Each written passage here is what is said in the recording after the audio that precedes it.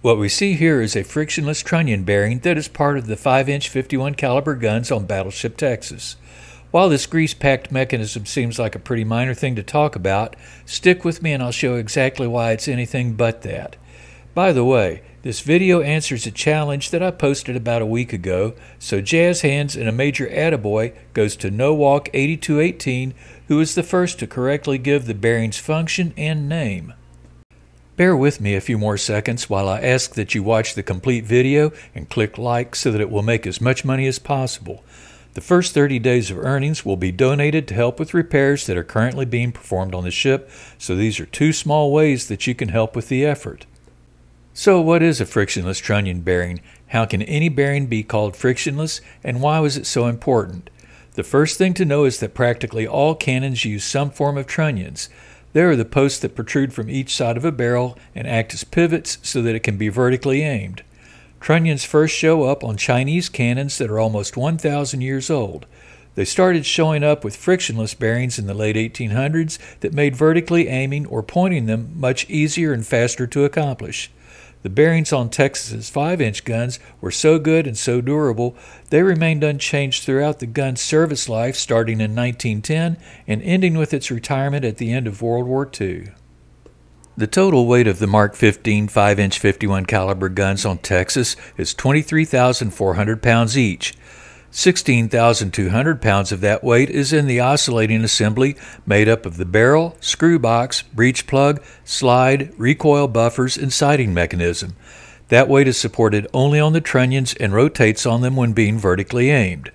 Proper design also requires that the trunnions be able to move practically friction-free while rotating the 8 tons of weight through a 25-degree range of rotation. There must also be no lost motion, which is any unwanted looseness that may allow the barrel to shift and lose accuracy. If that isn't difficult enough, the two trunnion bearings must survive 96,000 pounds of recoil force without damage during each of the thousands of times the gun may be fired. This is one of the trunnions. There's one on the other side too. These have to be perfectly aligned, perfectly machined. And one thing that, let's see here, there is a brass ring, a brass sleeve that sits on it that acts kind of like a bearing surface. You can even see that there are lubrication grooves that we'll talk about a little bit more in that. Now, this is what sits in what's called the frictionless bearing that allows the gun to point or elevate without any effort at all beyond just simply its own mass. It all rests on this, which is called knife edge. The knife edge sits inside of this and is captured. So this trunnion, and I'm going to take you over and show you the rest of the bearing assembly. The entire trunnion, or I'm sorry, the entire gun slide and barrel sits on this, on each side. That's about 9,000 pounds of weight total. So each one of these supports about 4,500 pounds. Now this has to be perfectly adjusted in that bearing assembly. We'll see that in just a little bit. But in order to do that, there's a big adjusting bolt that fits in here that was shown in the diagram, and that can be used to push this bearing up and down to adjust the height of this trunnion and its mount. Now let's see if I can poke that out. So here we go. This is what we have on the gun slide end of things. Now let's go over and we'll take a look at the frictionless bearing. And keep in mind what I just showed you, because you'll have to kind of use your imagination at this point. So we showed you the trunnion and the brass sleeve that sits on it, and that little box that sticks out that the knife edge sits in and is adjusted. So we're going to start out here. Here's the mount. All of this is part of the mount, including this little saddle that sticks out that's been machined into it. We'll start by setting what we call the roller bearing in it, which is really more of a bearing race. And you can see it was slotted to where it can slide back and forth, but it's held firmly in place side to side. We're going to set that a little off center because right now we partially installed the cap here, and you can see that it's not slid all the way in. It's really tightly jammed, and I don't want to drive it in and then have trouble getting it out. So we've got this set in, At this point, we would have the cap square, have it off. We'd go ahead and lower the gun slide with the trunnion into place, and it's going to sit right down in here behind this bar. In fact, you might even just have this off. You set it in place. You set the roller bearing in, and then the next thing we do is we set a couple of rollers in there, like that and that. Now, we're going to remember we got that little box with the thread, the box that retains the knife edge. At this point, we'd take the knife edge and we'd slide it up in that box, and we'd hold it in place with one finger until we can set what's called the spring bar on here. Now with that, we can push the knife edge down to where it rests right like this on here. And then the big adjusting nut that tightens down, we go ahead and we run it down to where it sits on top and it pushes against the knife edge. Now if we keep tightening that, what's going to happen is it's going to put all the weight of this trunnion on the knife edge with the spring bar through the rollers, through the roller bearing, and into this cheek. And at some point, all the weight will be taken up to where it literally lifts that trunnion up. And the weight of the trunnion is supported here. In fact, if you measured carefully, what you'd find is this is the perfect center of rotation for that trunnion. That's really important. We'll cover that in just a second.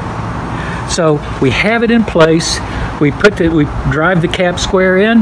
You can see these two big bolts. We run them down, and that fully captures it. So how does this thing work? Because we've pretty well got it assembled. Oh, there's one other thing. Here's a wedge here that's adjustable. We'll talk about that in just a minute. First thing we need to do is to adjust it, because what we want all around on this entire surface is for that trunnion to be spaced ideally 3/1000ths of an inch all the way around to where the trunnion is balanced on this only, and it does not touch this anywhere. This is why they call it a frictionless bearing, because the full weight of this slide and the gun barrel is on this bearing and also on the other one. That's 9,000 pounds supported by the two. So this right here supports 4,500 pounds of pressure. Now, when they elevate the gun so that it or point it or elevate it, what it's going to do is this bearing, this knife edge, is going to rock back. Okay, and so there's nothing rubbing.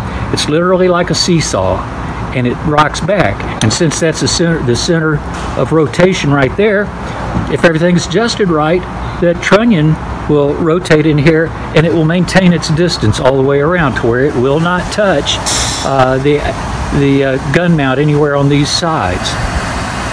Now, one other thing to notice is that these teeth only extend part of the way back. That way, most of the weight and force is actually on these nicely, smoothly machined surfaces. So what are the teeth for? Well, when you fire the gun, well, you don't want it so smooth that this would actually be bumped back out of position. So these teeth are just enough to keep the knife edge in position on top of this spring block. Well, how can you have something that small hold it? Well, that's because of the rest of the way this works. Now, when the gun fires and you have recoil, if this was the only thing that supported it, it would tear it up pretty quickly. But what happens is this only has to move 3/1000ths of an inch to come in contact with the mount of the surfaces around here. So these rollers allow it to roll actually just so little that you probably couldn't even see it move. But as you can see, it takes no effort at all to move this. The only effort involved is overcoming the mass, just as a matter of inertia, overcoming the mass of the barrel and the slide. So this easily rolls back, the trunnion comes up against this mount, and that absorbs all the force of recoil. Once the recoil is gone, since these are semicircular impressions, it just rolls and centers itself back. Now, having said all of that, that's a perfect world. But, you know, these aren't perfect, and so what can possibly happen is you're still going to occasionally it'll get a little bit out, and you'll have these contact points with the brass that might wear the brass some, or even coming up against this after repeated firings might flatten it out some. what happens then is that opens up the tolerances. You might have 4, 5, 6 thousandths of an inch clearance between the trunnion and the mount, which is not acceptable. The way we overcome that is with this wedge. When you turn this screw, that slides the wedge in there, and you can, and let's see here, let's see if I can get that off of there. As that wedge slides in, what it does is it pushes against the trunnion and actually pushes it over. So with that, you're going to maintain contact, which may not be entirely desirable here with the trunnion, but all along here, you'll have that gap that you need. And that's what you're looking for, because it really doesn't matter if you have a little wear here, the gap can be a little off here. The main thing is that clearance over on this side.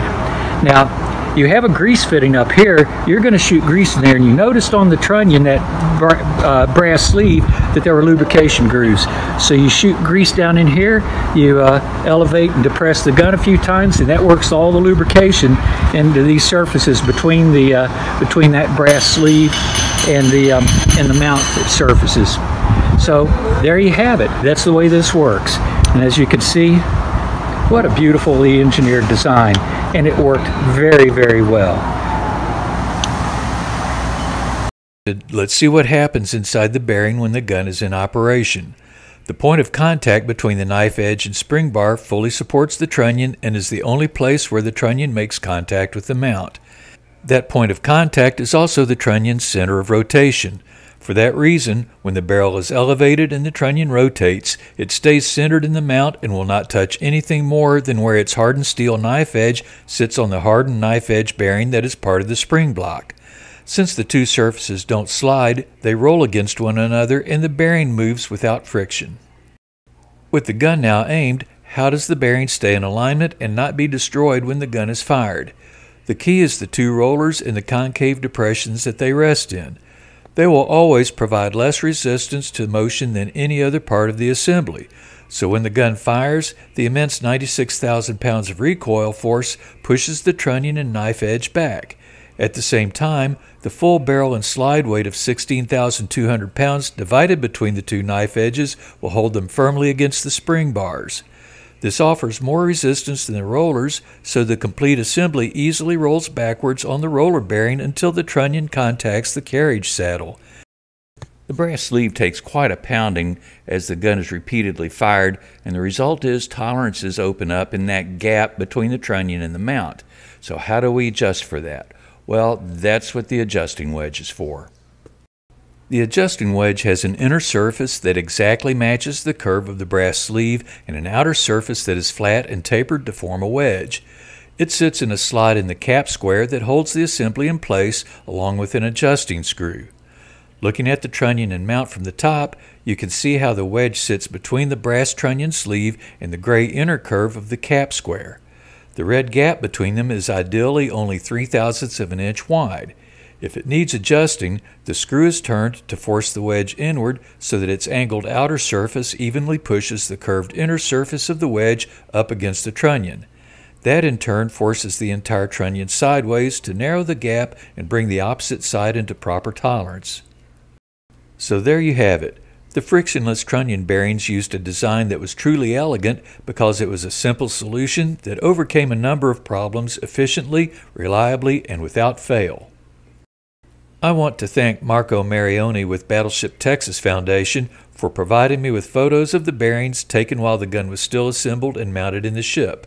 I also want to recognize and thank Tony DeGillian, who is the creator of the website NavWeps. For the last 20 years, it has been my first stop anytime I wanted specifics on naval guns.